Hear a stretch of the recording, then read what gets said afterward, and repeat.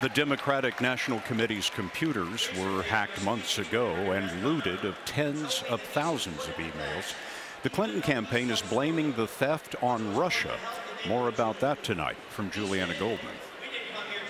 For a second day, Hillary Clinton's campaign manager, Robbie Mook, accused Russian President Vladimir Putin of meddling in the U.S. election. What the experts said when this breach initially happened at the DNC was that they believed that it was Russian state actors who took these emails. Russian state actors were feeding the emails to hackers for the purpose of helping Donald Trump.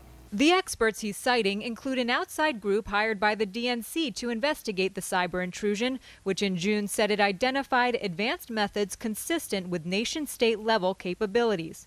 But neither the Clinton campaign, the White House, nor lawmakers briefed on the hack definitively linked the leak to the Russian government today.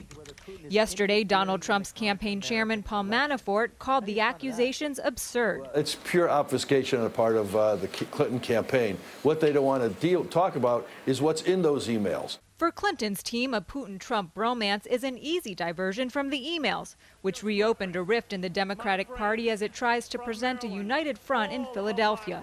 Putin is somebody that people are respecting all over the world now. In terms of leadership, he's getting an A. Putin has also praised Trump, and a number of Trump's advisors have ties to the Kremlin.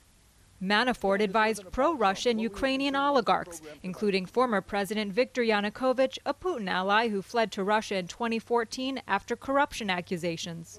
From Connecticut. Scott, the FBI announced today that it was investigating the DNC hack and promised to hold accountable those who pose a threat to cyberspace. Juliana Goldman, thanks.